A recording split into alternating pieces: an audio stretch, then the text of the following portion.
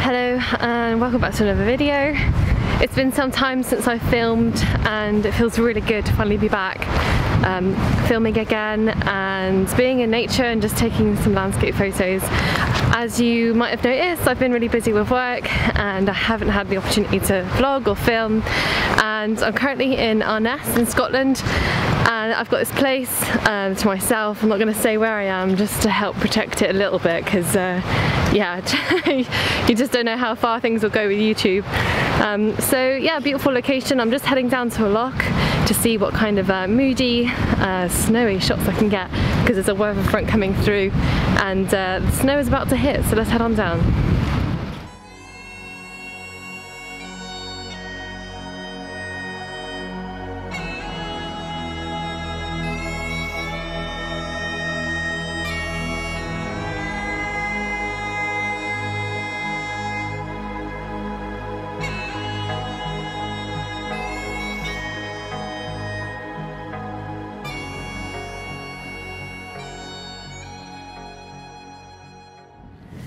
So I'm down by the loch and it's really windy. It's crazy down here. So I'm setting up a shot which is a lone tree on the loch. I'm trying to make sure that the branches on the tree are in focus and sharp. So my exposures, I've been between 120, 160, oh! And I've been chopping and changing between that and sort of a bit more of a long exposure between 15 seconds. I might do a bit of editing in Photoshop just to add those slight movement in the branches. I did almost set up a long exposure when there was a little bit of a break in the wind, but I backed out because I just knew that any long exposures and high winds, they're just not worth the effort. Unless you want intentional camera blur, it's not going to work with this shot. So just going to talk you through my settings. Apologies for the audio if it's not very good, but let's take you up top and see where we're at. So this is my new setup. I've got a new tripod, a little bit more sturdier because on my previous trip I broke my camera and my tripod was a travel tripod and just too lightweight, so it toppled over. Apologies guys for the wind. So currently this is my scene, which is this beautiful tree, loch, and the high winds. So current settings, I'm on f8, 1/8 of a second, ISO 100, and let's get out the wind.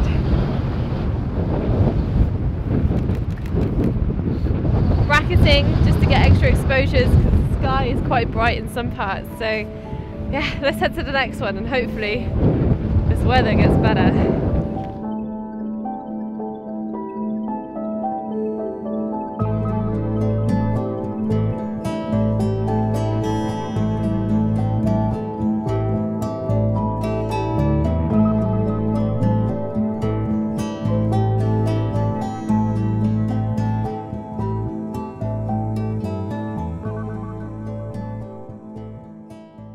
So the wind has slightly died down, but I do know there is a snow sort of storm coming through.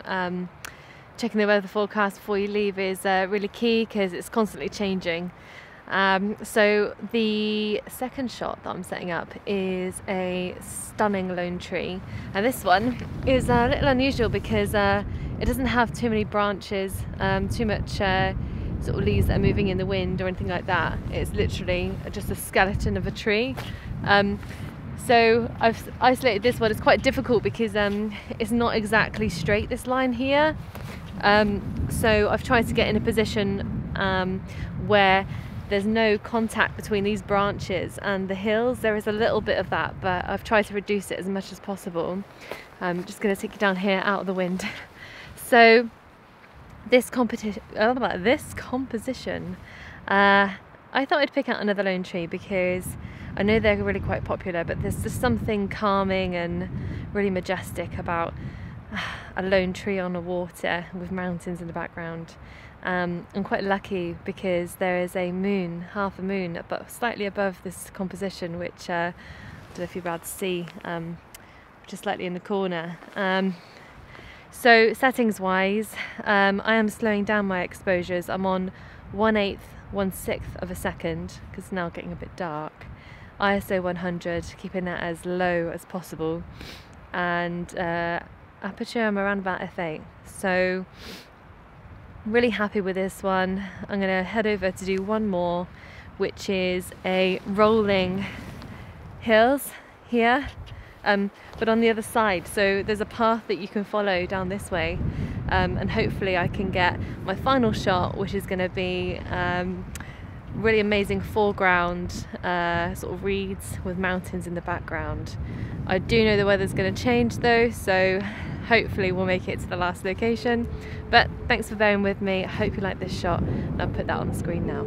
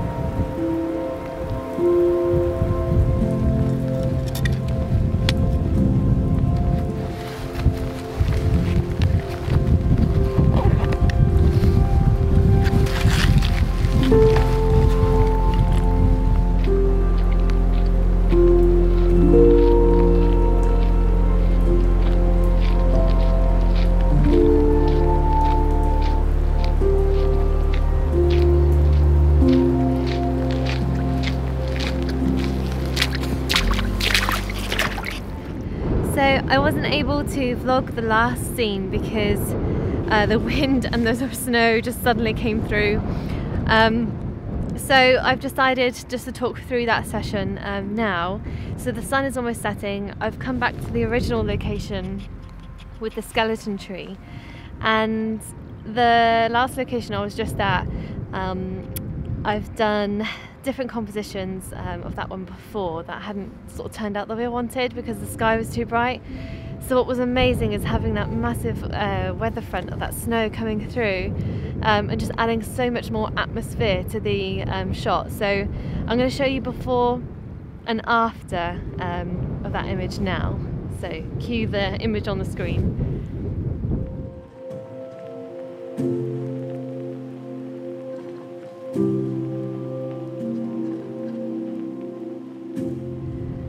So I'm really happy that I stuck with that location. I visited that location a couple of times, scouted it out, took a couple of test shots, and my first one, the image, the brightness in the sky is just too harsh. I'll let you guys comment below and let me know which ones you prefer. But it's a massive learning experience for me where you should stay at a location, let the conditions change, and the atmosphere of one image can change completely. So I've just finished, it's Blue Hour, and my final composition, you guessed it, it's another lone tree. This one I'm currently setting up, or actually setting down because I've taken a couple of images already. We had some beautiful pink hue that came through here, and I'm going to blend some of these images together. And the settings that I'm currently on is around 1/4 of the second, a little bit slower, f8 because I'm losing light fast, ISO 100, and yeah, my final lone tree. Thank you so much for joining me in Alness, and until the next video, whenever that may be, I'm just going to try and vlog a little bit more in this new year. I hope you all have had a wonderful New Year and Christmas, and I'll see you all very soon. Take care.